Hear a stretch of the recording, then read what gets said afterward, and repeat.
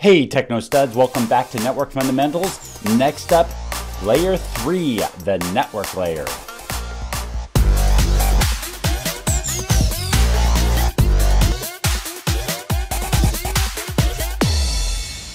We're going to be talking about Layer 3 basics.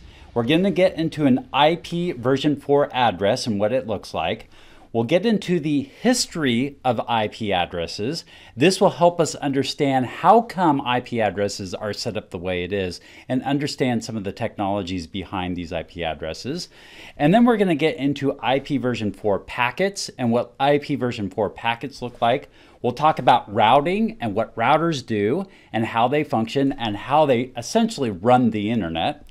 Then we're going to get into just an introduction into dynamic routing protocols, and then we'll get into the routing tables, just a quick glance at routing tables and what routing tables look like, and finally we'll wrap up with a Layer 2 and Layer 3 walkthrough where we'll wrap up these two layers and see from a higher level how communication flows and how the internet makes communication happen.